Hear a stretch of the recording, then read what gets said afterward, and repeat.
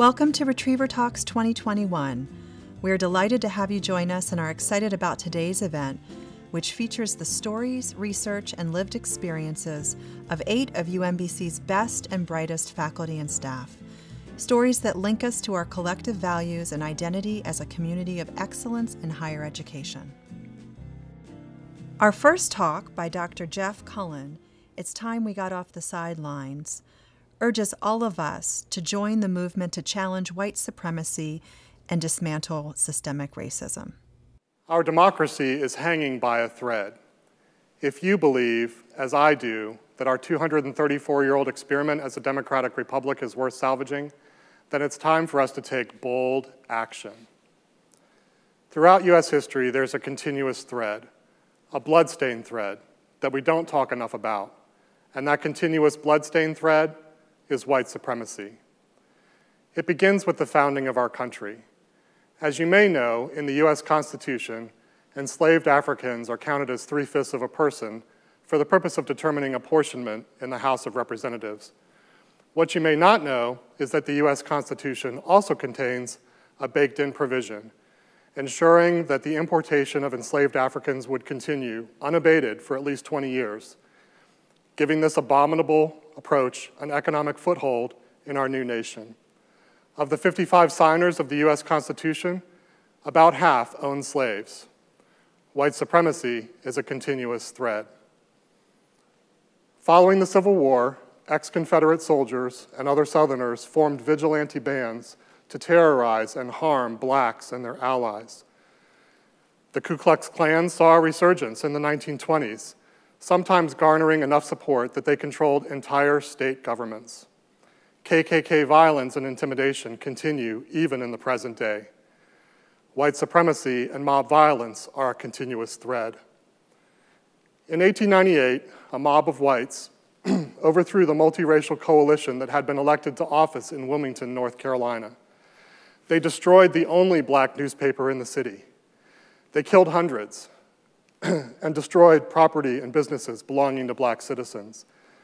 Soon thereafter, other local jurisdictions began passing laws to disenfranchise black voters, which is continuing to this very day in states all across the US. White supremacy and mob violence are a continuous thread. Politicians have been stoking white racial grievances for decades, going back to Richard Nixon's Southern strategy. Refined in various political campaigns, for example, the Willie Horton ad that George H.W. Bush ran against Michael Dukakis, white grievance politics reached what I hope is an apex this past January 6th, when a mob of whites attacked the U.S. Capitol building, seeking to invalidate the votes cast by urban blacks as somehow fraudulent. White supremacy and mob violence are a continuous thread. At key points throughout U.S. history, white men have taken violent action and exercised mob rule to ensure that white supremacy was maintained. White men, it's time for us to level up in combating white supremacy. We need to get off the sidelines and confront white supremacy squarely. And even though I'm saying level up, and I'm using a sports metaphor like get off the sidelines, let me be clear, this is not some sort of a game. But white men, if we're not part of the solution, then we're part of the problem. Now, obviously, I'm a white man, so how do I see this? Well, I wasn't born harboring racist thoughts. However, like you, I was socialized by the media, by a flawed and incomplete version of history taught in schools. I, like you, was influenced by parents and peers, reproducing the socialization that they received without questioning or deconstructing it. As a white man, I don't have incentives to dismantle structural racism when it benefits me. However, if racism is learned, then it can be unlearned, and it should be unlearned. Clearly, systemic racism benefits whites at the same time that it oppresses people of color. But there are negative impacts to systemic racism for whites that are often overlooked. For example, we're separated one from another with our fellow citizens of the world. As the world becomes more interdependent, it's clear that my well-being as a white man is intimately and intrinsically linked with the well-being of my brothers and sisters that are people of color. We need look no further than the transmission of a global pandemic virus to know that this much is true. Although there are not visible role models, nor a clear roadmap for doing this work, it's imperative that we get started on the journey. One starting point I recommend is the book Me and White Supremacy, written by Layla Saad. This book is written as a 28-day challenge to read and reflect. I started at the beginning of this month. To dismantle white supremacy, we need to begin by decolonizing our own minds. We need to talk about how we as white men have benefited from white supremacy. We need to be honest about the times that we've been complicit or silent. We need to interrogate our own implicit biases. And we all have these implicit biases.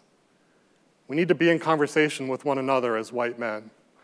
We need to be co-conspirators for social change and to work for real and not just for the optics.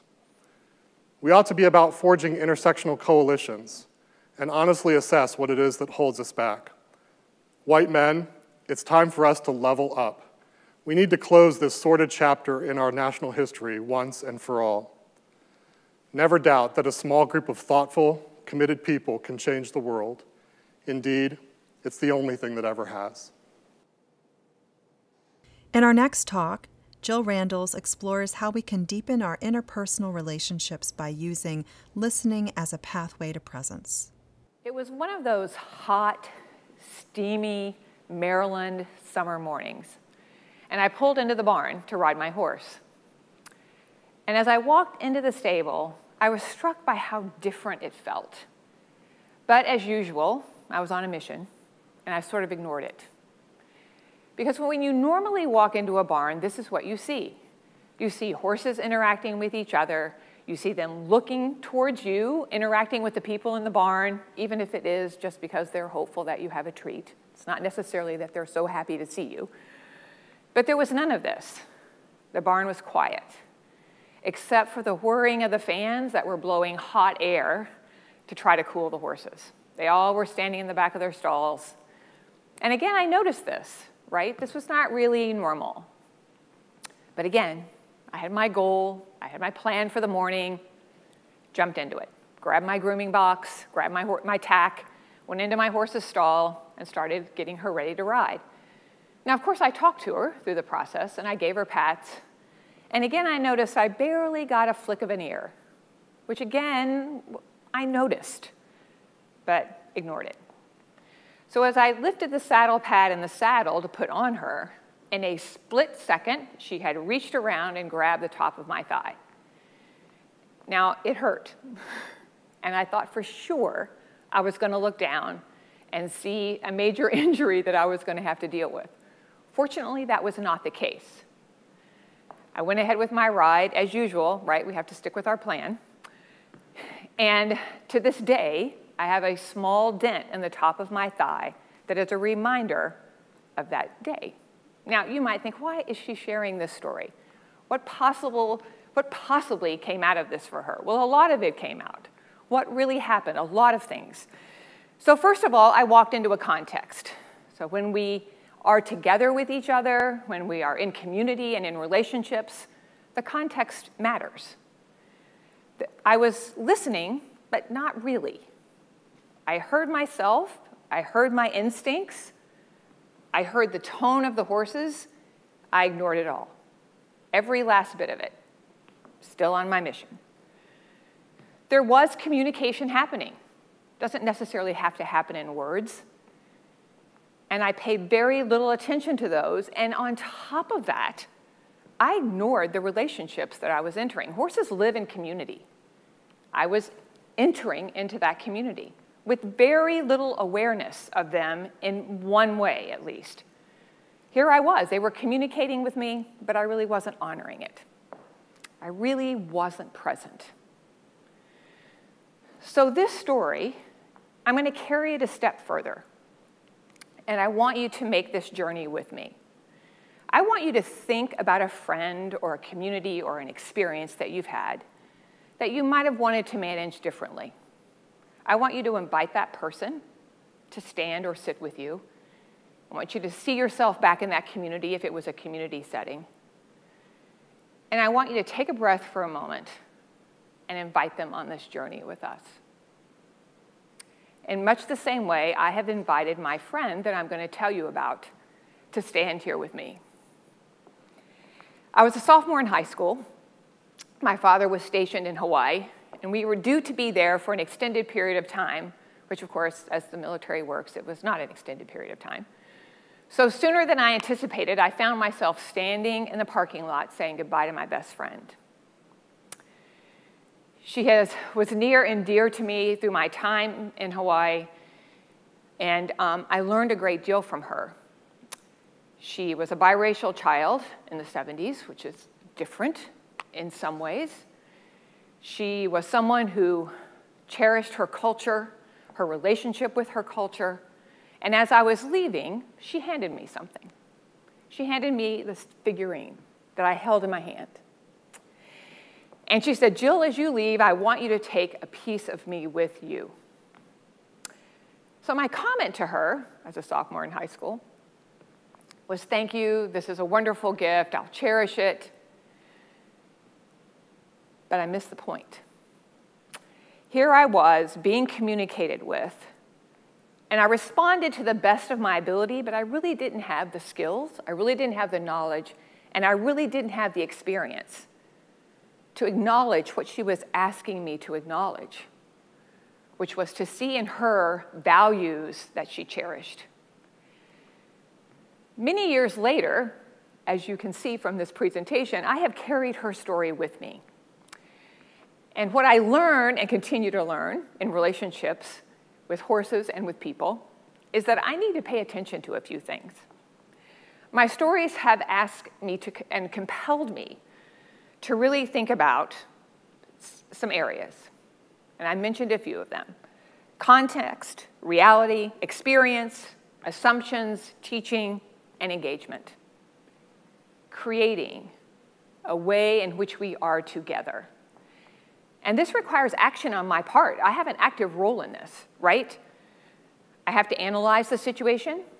I have to reflect on it. I have to give myself space to do that, give other people space to do that. I have to own what I know, and I have to question what I think I know. Where does my understanding come from?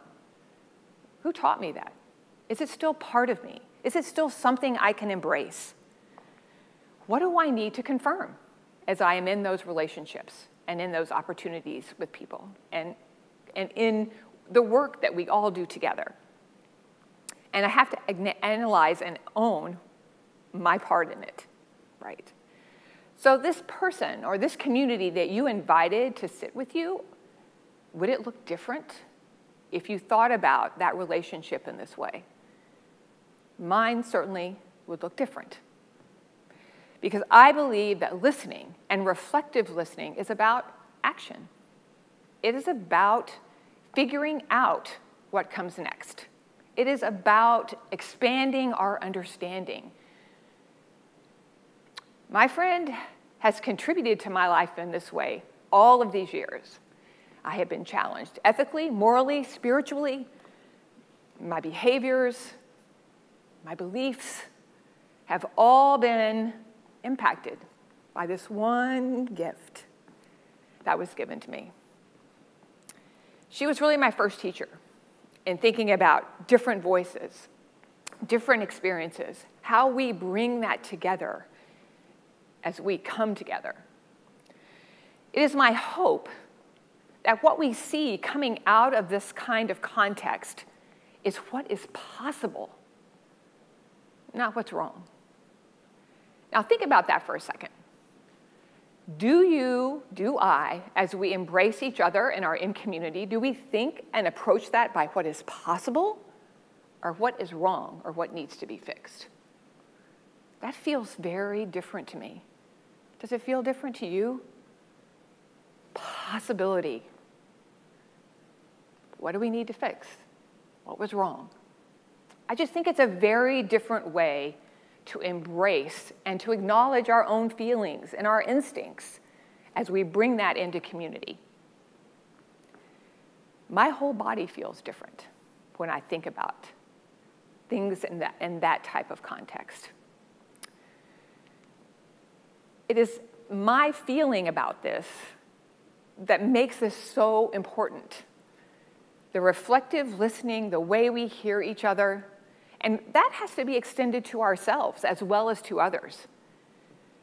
Do we do this in a way that provides grace and forgiveness?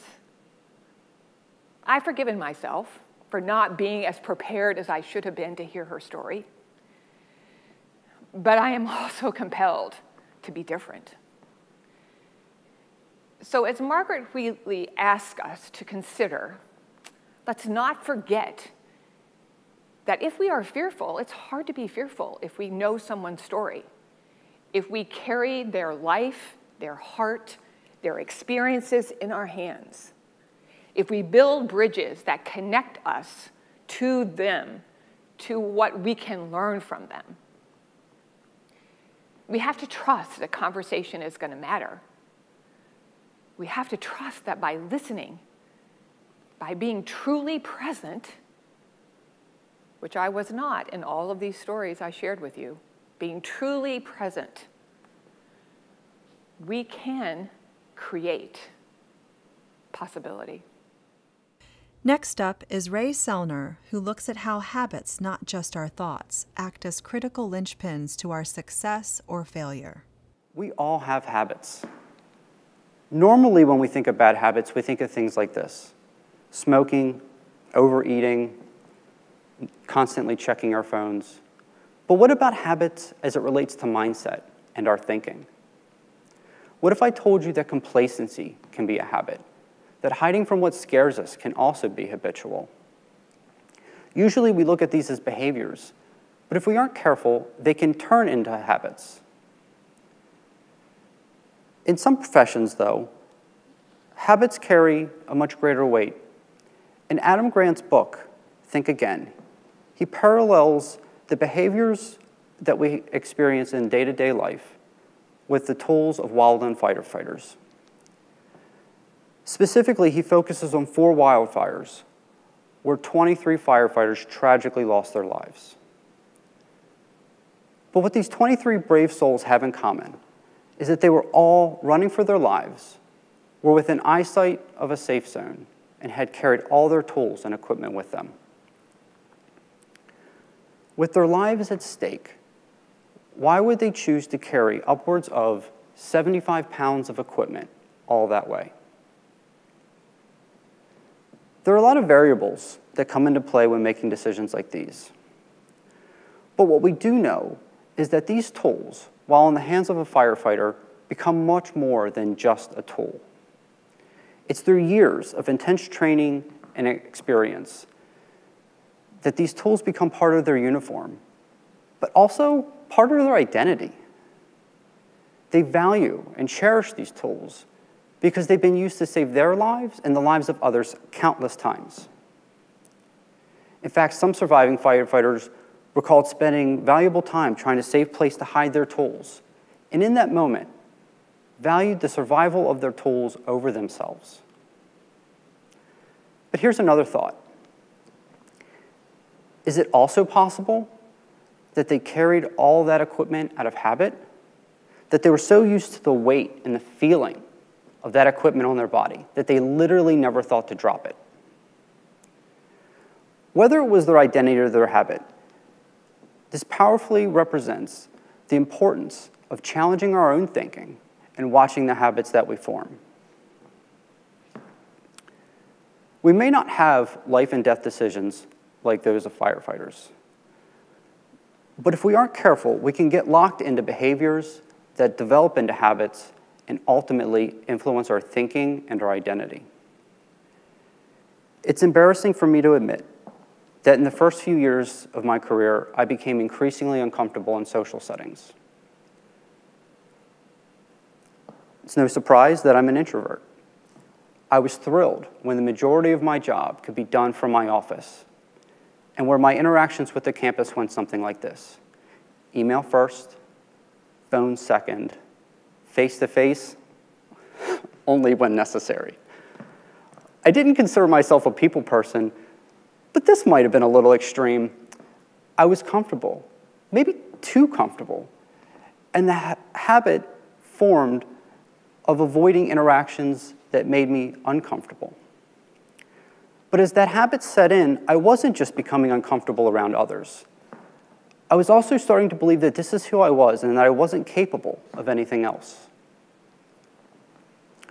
This is where our habits change our thoughts. I had become so practiced at working safely behind the scenes that when it became time for me to do something that was a stretch, the experience of it alone would reinforce that this is something I was not good at, something I wasn't capable of, and something that I couldn't be. But not all habits are bad. In fact, if we do it right, habits can be a powerful tool for success. We've heard Freeman's quote 100 times. Watch your thoughts. They become your words, actions, habits, character, destiny. This is the right way to create a habit, with attention and intention. But before we talk about creating habits, it's important to understand what a habit is. A habit is a mode of behavior that has become nearly or completely involuntary. Neuroscientists believe that habits are formed in the basal ganglia. This is an area deep in the brain near where the spinal cord connects. But we know it's our prefrontal cortex that's the area of the brain used for thought and decision making.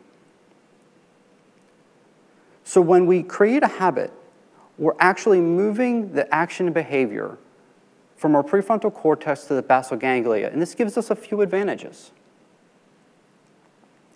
The first is that formed habits make the action and behavior easier to perform going forward. Think of something that used to be hard for you, like parallel parking. At first, you might have found this challenging. It took a lot of thought, concentration. The more you did it, the easier it became. Eventually, you almost didn't have to think about it anymore. Another big advantage of habits is that it frees our brains up for other simultaneous thoughts and decisions. This is why we can have a conversation and listen to music while driving at the same time. When we build healthy habits intentionally, they can be powerful tools that we can use to be successful each and every day.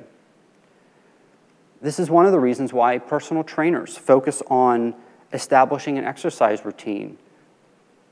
They know that if you can turn that routine into something that's habitual, something that you do every day, you'll be much more likely to succeed and stick with it. On the other hand, though, bad habits can form accidentally. Sometimes we don't even realize it, and they're very tough to break. One of the interesting things that I found about bad habits is that even the strong ones, even the ones that are part of how you see yourself, can cause us to be unhappy. This might resonate with many of you. How many of you go for that late night dessert and feel bad about it immediately afterwards because you've had a big bowl of ice cream every night this week? But in my career, I found the more I shied away from others, the more dissatisfied I became with my job. I felt trapped with nowhere to go, and I was disconnected from the community that I served. I watched as colleagues and role models foster relationships across the campus, present seemingly with ease. I was letting old habits define me, becoming increasingly unhappy, and jealous of others.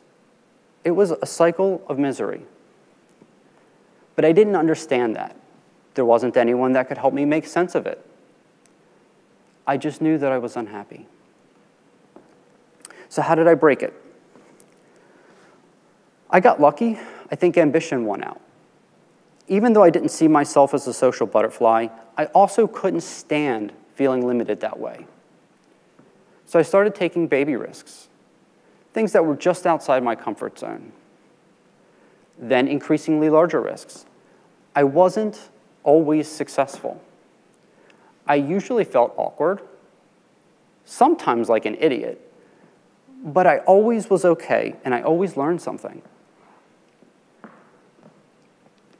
Over time, though, my habit of avoiding was replaced by one of attacking. At times, this felt like a form of self-abuse, but I viewed anything that made me uncomfortable as a challenge, and I went straight at it. So tell me, think of your own life. What habits are weighing you down? Now the fire is at your back, and you have a choice. Are you going to move forward the same way that you have? Or are you going to cut the weight and do something different? Leaving what we know behind is scary, but it also gives us our biggest opportunity to grow. I know what I'm going to do.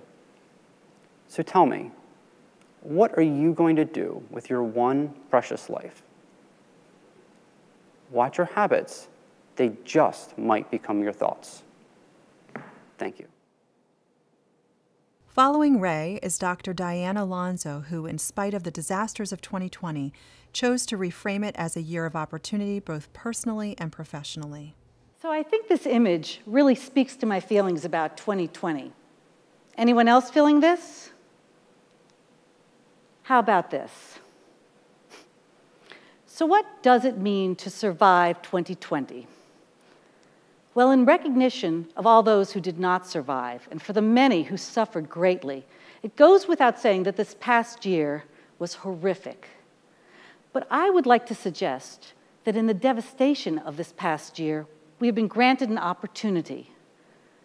While 2020 forced us to deal with uncertainty and relinquish control, it has also given us the chance to reinvent ourselves, to find our personal strengths and take them forward into the future. I'm talking about abilities that we already have within ourselves that we often don't recognize until such a time as we need them.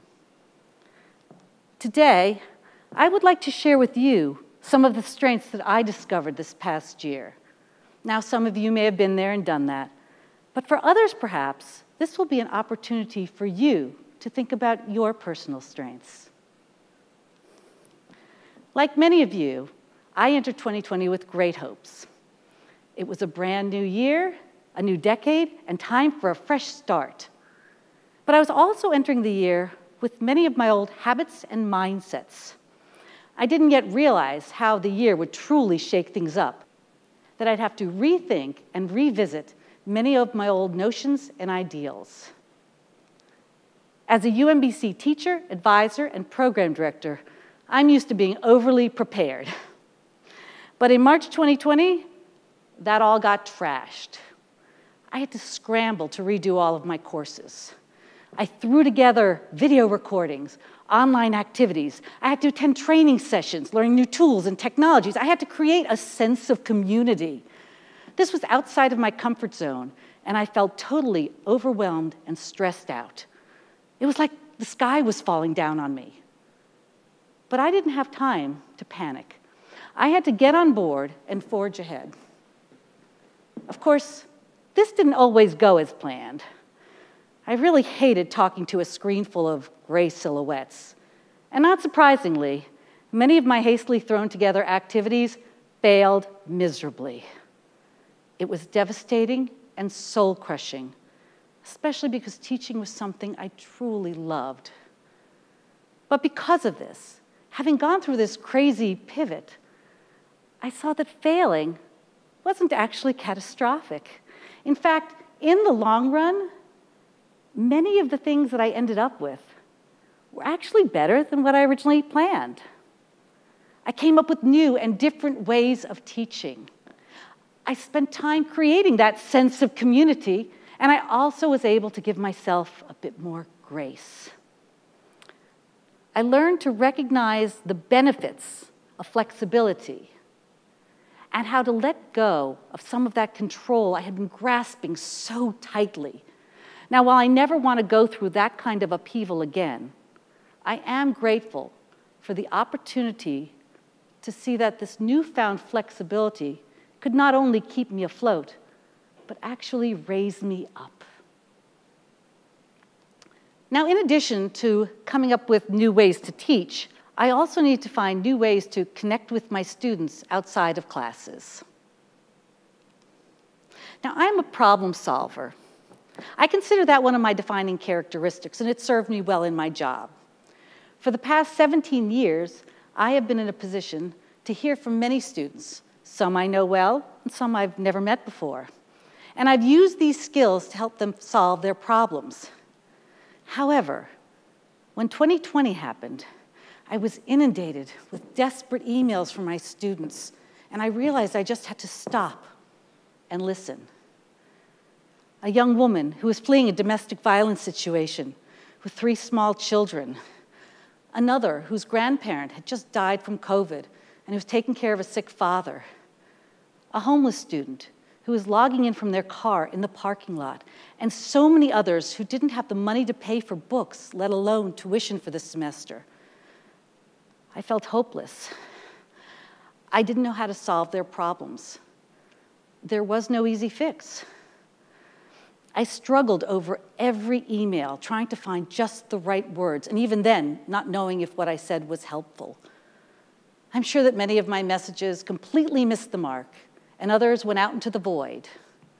But once in a while, I would get a reply just thanking me for responding, for paying attention, for listening.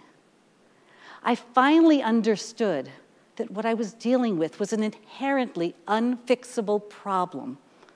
What I wanted was to solve their problems, but what they needed was to be heard, to be recognized, and for their situations to be taken seriously. Listening gave me the opportunity to see beyond those gray silhouettes. I am grateful for the opportunity to see and hear more clearly not only what I can do to impact my students, but how each one of them have impacted me. Now, this past year has taught me to welcome uncertainty, embrace change, and listen more fully.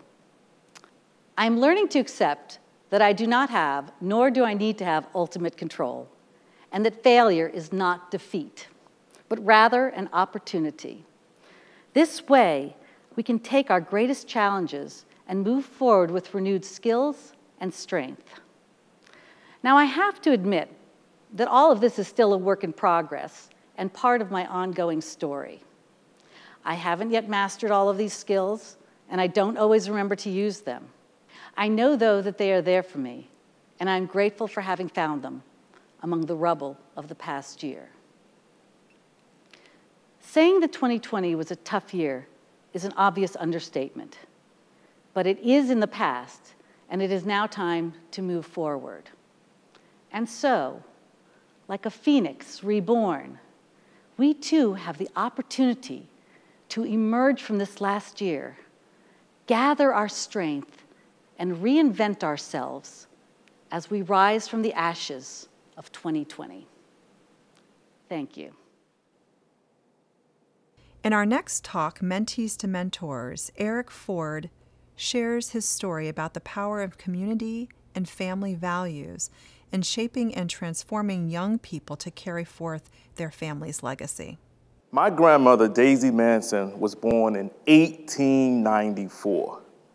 Imagine what life would have been like for a black woman in the early 20th century. Imagine what she would have wanted for her grandchildren to achieve. There's a saying that says, "I am my ancestors' wildest dreams." And I would like to share with you, through mentoring and resiliency and perseverance, how I became just that. I would argue that your grandmother or your strong maternal figure in your life is your first mentor. Like a mentor, your grandmother is your confidant, your advisor, your advocate, and most importantly, your educator. The values given to me by my grandmother were like seeds that were planted, and if nurtured, would allow me to unlock my personal truth and allow me to reach my destiny. I am of the belief that the universe intentionally places mentors in your life based on key values that are needed for you to reach your self-actualization. These values are responses based on past experiences, joy, trauma, and are passed on through generations of your family. Similar to epigenetics, these values become a part of your family DNA. It is up to us to unlock them through the mentors we meet throughout our lifetime. The first value I was reconnected to was unity, and this was through my experience with being a Cub Scout and a Boy Scout. My troop leader stressed the importance of staying together, looking out for one another, and multiple people united as one. This is my family here. We get together at Thanksgiving, my extended family.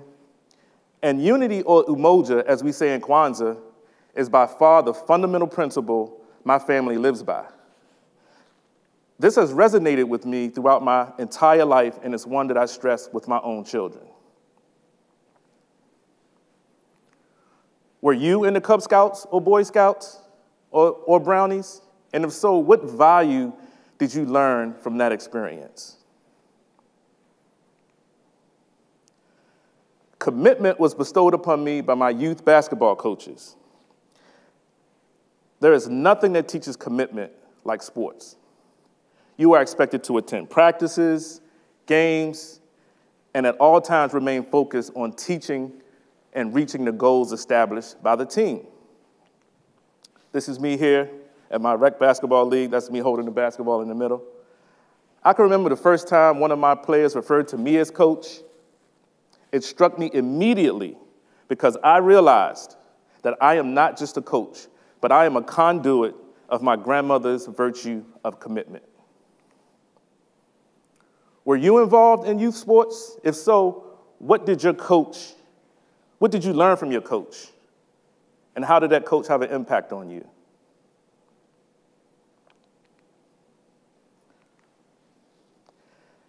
JROTC and my high school instructor taught me self-discipline. Modeled after military principles, the class and program taught me about delayed gratification and that there are consequences for your actions, sometimes that impact not just you, but others on your team. This is my JROTC instructor here, Colonel Hawkins, a man that had a tremendous impact on my development and growth. Several of my uncles and my brothers served in the military, which is indicative of the importance of military in my family. This jacket that I'm wearing was owned by my brother, and it's a tribute to him when he was in the Army. I chose to creatively add to this jacket to reflect the other ways in which I've chosen to carry on the virtue of discipline in my family.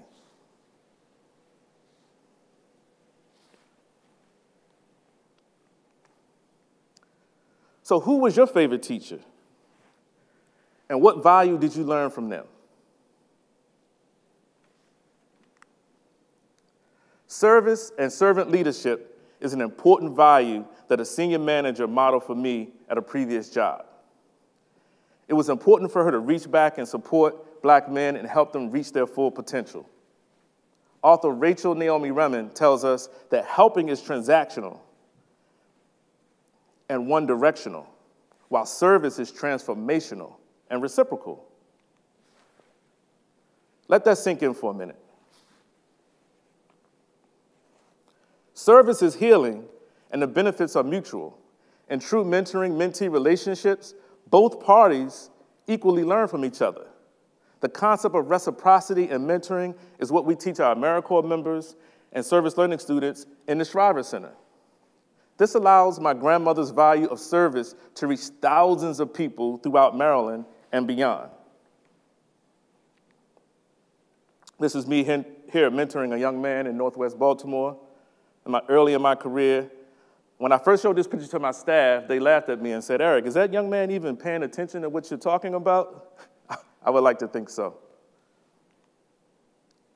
So what supervisor or coworker left an impression on you, and what value have you learned from them? And here's where my career becomes full circle.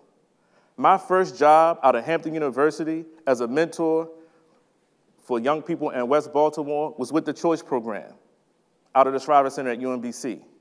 I returned to UMBC in 2011. Dr. Rabowski and Lamar Davis taught me about purposefulness. They helped me to understand that the position I reached was not by accident. It was my life's purpose. All of my experiences led me to this moment, which is to lead the Choice Program from the perspective of a black man who has overcome significant obstacles to lead the program and give back to that program that gave me so much. When in a mentoring relationship, guiding someone towards their life purpose is so important. For once you understand your purpose or calling, you are able to set goals and work towards them with intentionality. So have you supported someone in helping them find their purpose? These values are my guideposts that I refer to daily when leading my organization. This is the way that I am paying my grandmother's values forward through my department, with community partners, young people in my program, all of these things. Without them, I would have fallen victim to low self-esteem, lack of confidence, and the imposter syndrome. It brings me so much joy to give my grandmother, Daisy Manson, eternal life through both being a mentor and being a mentee. These mentors were placed in your life for a reason, to reconnect you to your family values. So my challenge to you is to identify the values from your mentors in the past and use them to mentor others. Be mindful. In our next talk, It's All in Your Mind, Leveraging Fear as Fuel, Dr. Antonio Silas shares his inspiring story of how he used fear to catapult him to new heights. We may not know each other very well, but the common thread binding us is that of shared life experience. For example, at different times and different contexts in all of our lives, we feel fear. Today, I want to offer my own story, told in 3 chapters, about how I turned fear from an adversary to an ally. Chapter 1. Saturday, February 9th, 2008 is a day I'll never forget. It's the day my father passed away. I was 20 years old and a junior at Tennessee State University. When my family member delivered the news, it hit me like a truck, barreling down the road at full speed. It was jarring.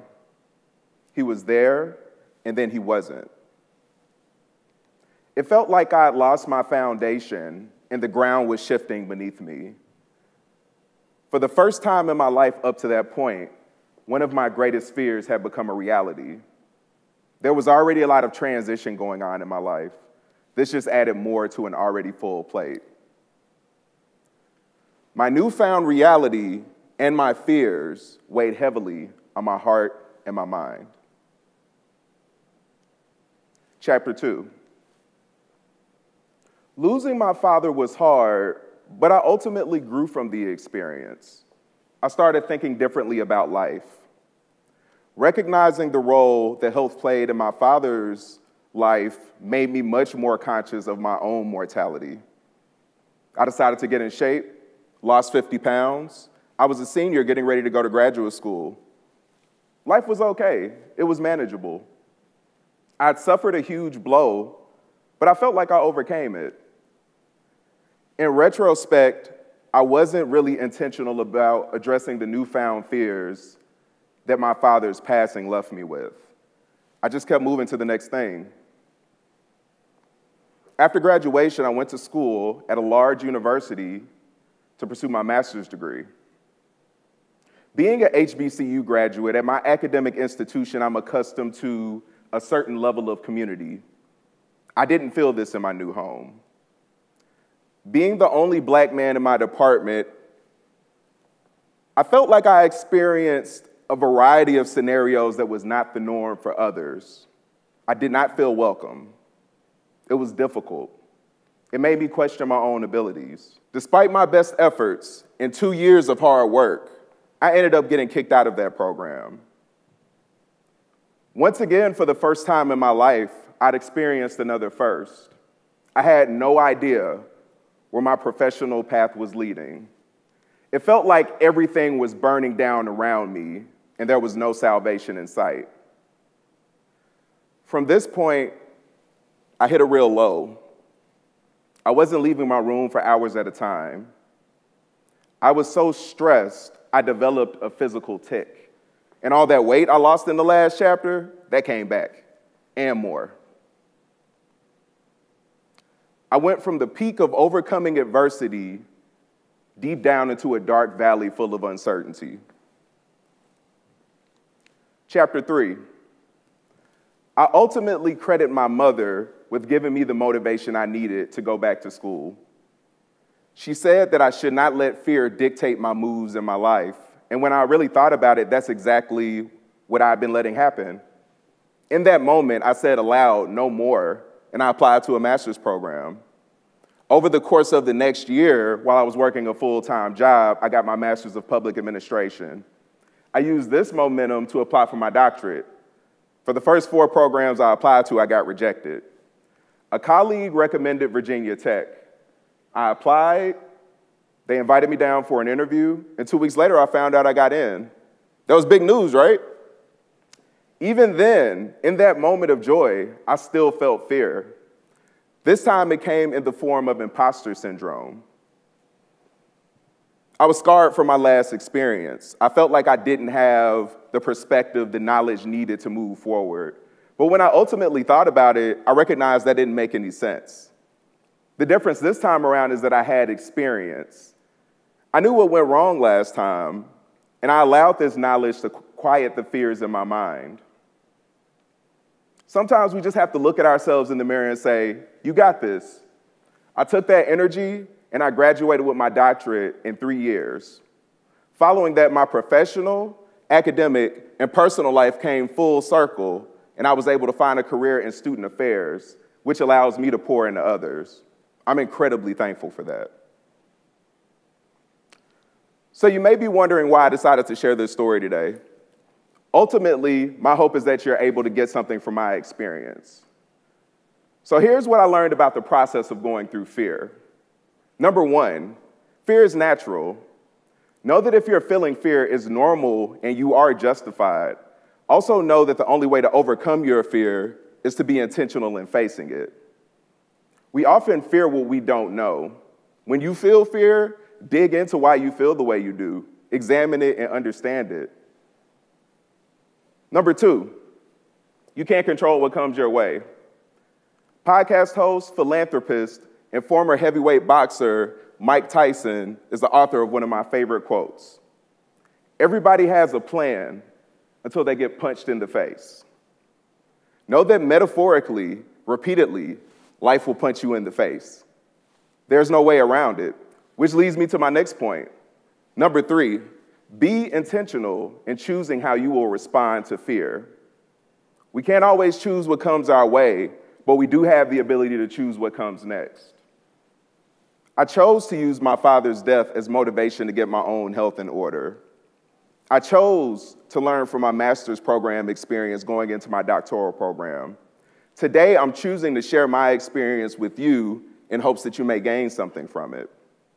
Choose to understand your fear rather than being conquered by it. By leaning into my own experiences with fear, I was able to stop looking at it as an adversary and begin looking at it as an ally. Fear is often an indicator of true and present danger, but in some cases, it's a construct of the mind. When you feel fear, lean into why you feel the way you do and seek to understand it. Let that knowledge illuminate the dark pathways of uncertainty in your mind. Thank you. Dr. Tori Williams invites us to imagine a world where authentic conversations about mental health create a culture of acceptance and belonging. 3 years ago, I was trapped by relentless, suicidal thoughts. I existed, but I wasn't really living. Negative talks spiraled into my default mindset. My depressed brain felt unworthy of support, and my suicidal ideation felt unalarming, probably because it was my new normal. How was I supposed to practice self-care when I couldn't even remember what used to make me happy? I'm here now, though, thanks to my journey into authentic communication and lots of Ed Sheeran. I have healed and even discovered effective self-care. But here's the thing. Mental health struggles are surging, and we need to help quell that surge. Suicide is the second leading cause of death among individuals 15 to 34, fourth leading cause of death among individuals 35 to 54. In 2019, 12 million adults had serious suicidal ideation. 3.5 million of them went on to make a plan, and 1.4 million made an attempt. And with this pandemic, mental health crises continue to climb. In fact, COVID-19 induced isolation and its related mental health struggles are now considered our secondary pandemic. Too often, these struggles are hidden because of stigmas and shame. So what can we do? Well, whatever the problem, community is the answer. And while I believe in this quote, we have to be critical that not just any community is the answer. In fact, I think some of our unrealistic societal expectations are how we get into these mental health messes in the first place. Stigmas burden us to heal on our own, and that just isn't cutting it, because traumatized brains struggle to see greener pastures. So the type of community I think that we need to solve this problem is one that embraces authentic communication. Imagine a world where honesty is welcomed, relationships are deep, and support is always accessible through a shared sense of belonging. Now that would be a mental health inclusive world. And maybe we can live in that world if we strive to communicate authentically. So what do I mean by authentic communication? I mean sharing the full spectrum of the human experience, reflecting on our thoughts, feelings, and actions instead of masking them. Here are my 3 steps to authentic communication. 1, share authentically. 2, listen authentically and openly. And 3, do our best to reframe vulnerabilities as what it means to be human. First, we need to take a risk and share our authentic selves. Discover how our authenticity invites others to share, connect, and even heal. Authentic communication, shared by a fellow UMBC community member, helped save my life. My colleague struggled privately for over 10 years and then decided to share publicly in an effort to encourage others to seek the care that they needed. And that strategy worked. His story jolted me into finally taking care of myself. And you know who else tends to share authentically with the community? This guy. Why, this Ed Sheeran song made me put him in my self-care kit. This is actually a story I wrote for a health website. The song that I'm referring to here in the title is I Don't Care. I mean, that's pretty authentically blunt. But for those of you who are unfamiliar with this song, what it means to me is how one authentic connection with someone can be enough to pull you through adversity. Ed shares authentically through many of his song lyrics. I share my authentic reactions to his music. It's like we're basically best buds. But sharing is only half of communication. We also need to listen authentically. And here what I mean is, let's do our best to understand others' honest perspectives. For example, when I finally spoke to a therapist, it was such a relief to be listened to without judgment. I really felt her empathy. And she went on to share authentically with me about her own anxiety struggles and how she takes care of it day to day. Medication. Now, at the time, I had harbored negative bias about using psychiatric medication, but it was now my turn to listen authentically. I had tried cognitive therapy skills for months, and they did nothing to stop the flood of harmful thoughts. So I went to a psychiatrist, and I listened, and I'm really glad that I did, because not only did I stop hating myself, but I finally really appreciated myself.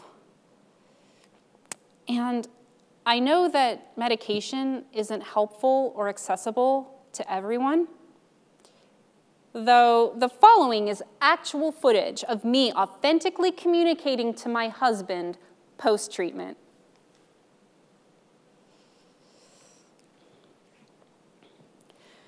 But in all seriousness, I needed medication, and that's okay.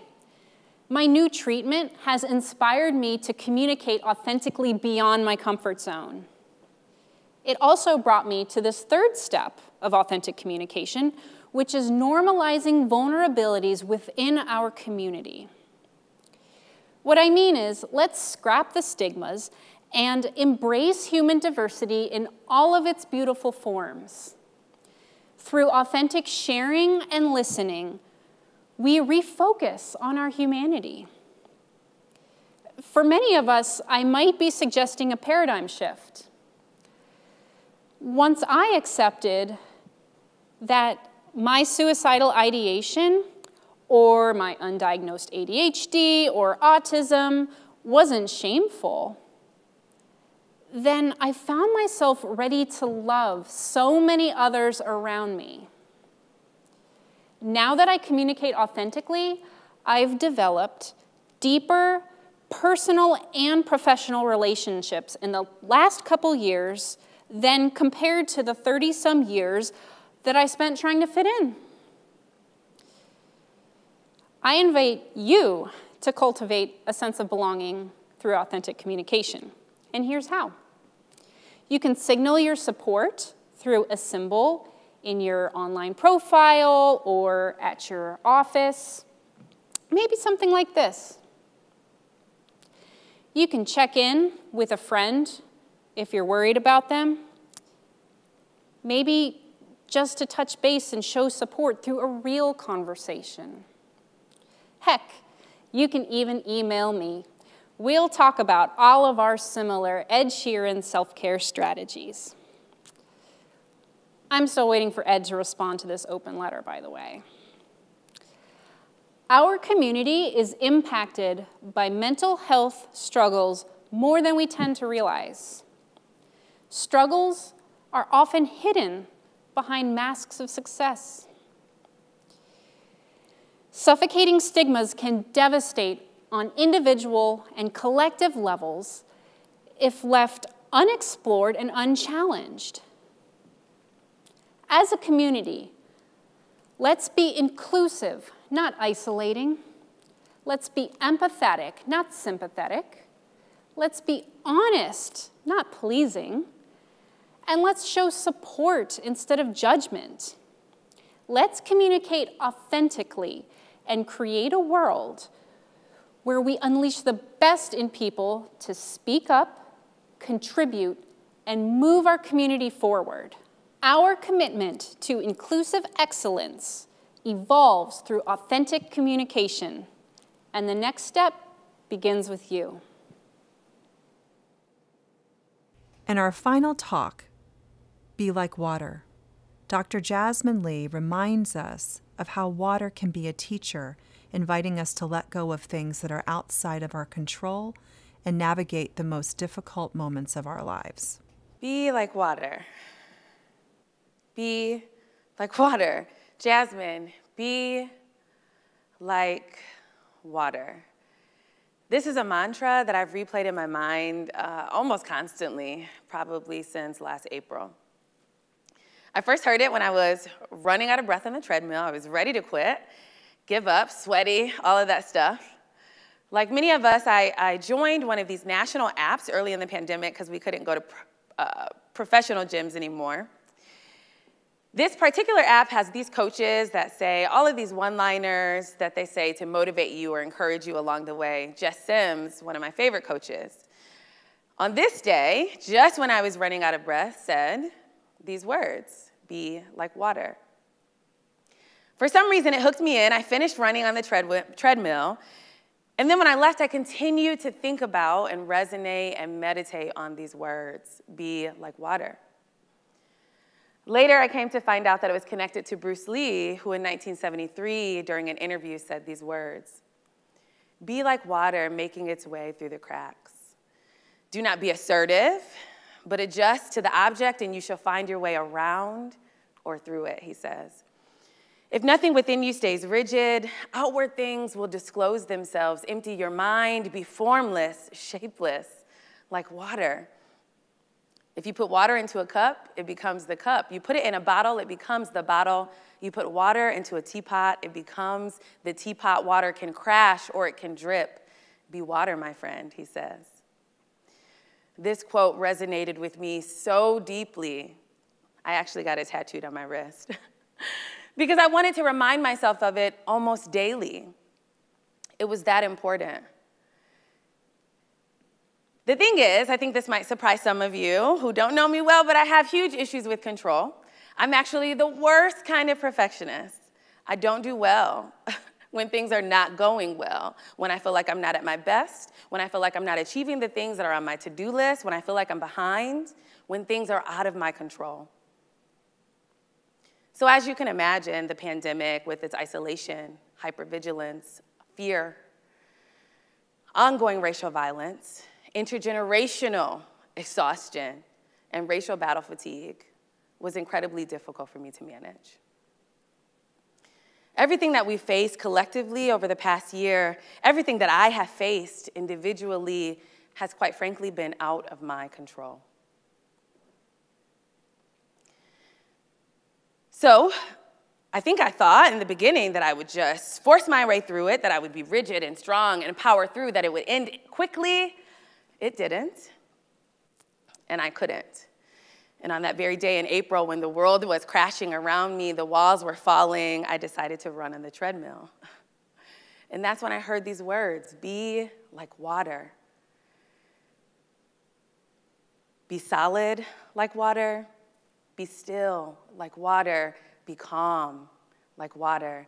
Water is fluid. Water is reflective. It's beautiful. It's adaptable. It's life-nurturing. Water is strong enough to create space, but calm enough to be absolutely still. Water transforms itself actually between liquid, solid, and gas, depending on the need, right? Water makes small ripples and big waves. Water doesn't shrink itself to fit or to be seen as acceptable. Water just flows in the direction that it was called to go. The funny thing is that even in preparation for this talk, I wrote a whole other talk, a whole different script that was absolutely connected to how you see me at UMBC as a diversity, equity, and inclusion professional. Of course, I was going to tell you about social justice and all the things that we need to do to be anti-racist or anti-homophobic or insert thing. The truth is, I wasn't called to that. It didn't feel inspiring for the moment. It didn't speak to me in the ways that I wanted to speak to you. So, interestingly enough, as I was trying to figure out what I was going to say and grappling with how that didn't speak to me in the way that I wanted it to, the world starts falling apart again. I start feeling overwhelmed again. I'm feeling behind at work. I'm not talking to my family. And then here we go again, called back to these words. Be like water, Jasmine, be like water. I think the greatest gift, ironically, in reflection that this horrible year has given me is the gift of letting go, of being shapeless, of being adaptable and fluid. To be like water is a lesson, it's actually a gift that I learned in COVID that will actually serve me beyond this season. And actually more than just a lesson, this mantra, this practice of being like water truly sustained me. I think it's so easy to give into life's struggles, to buckle beneath the burden of the weight that we've been carrying this year. On the other hand, I think it's really easy to lean so heavily into the positivity, to only focus on the silver linings and paint the world with rainbows and sprinkles, which we know can also be toxic.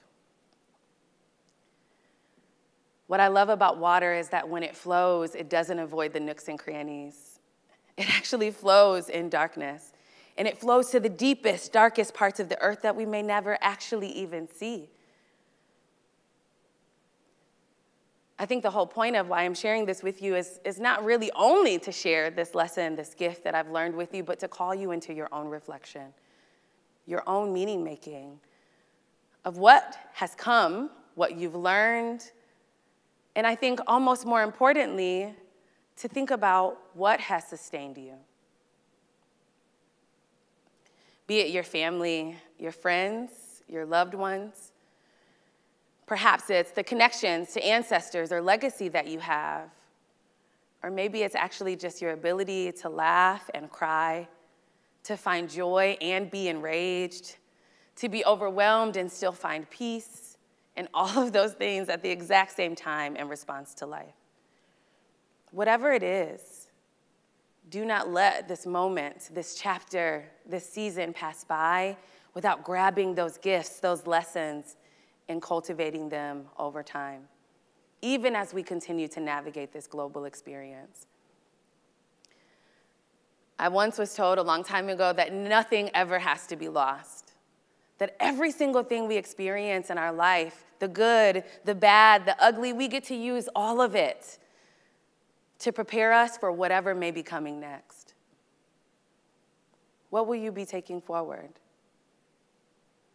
What I'm taking forward is this meditation to be like water, to be beautiful, to be brave, to be adaptable, to be expansive, and always to flow like water. Thank you.